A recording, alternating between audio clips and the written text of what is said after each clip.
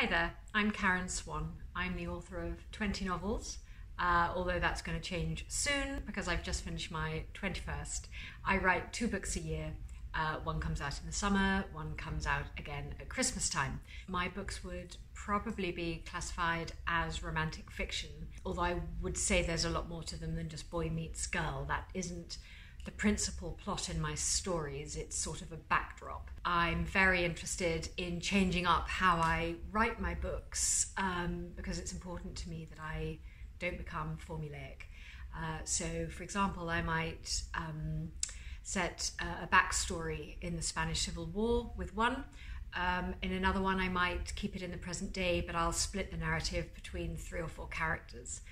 So I hope that keeps things feeling fresh and unexpected for my readers from book to book. They would probably say that the characteristic that links them all is my use of location. I really do love to set my books in a new place each time, and I really do use the location almost as a character in and of itself. I think that probably comes from the fact that I've always been interested in this idea of how much are we shaped by our own environment, the places in which we grow up.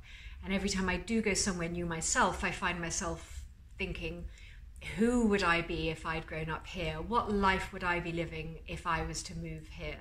I really love the idea of the different lives that we could have lived or might still live. But I think for most of us, we get to experience that through books. It's certainly true for me. It's why I write. And if you read my books, I hope you'll enjoy that too.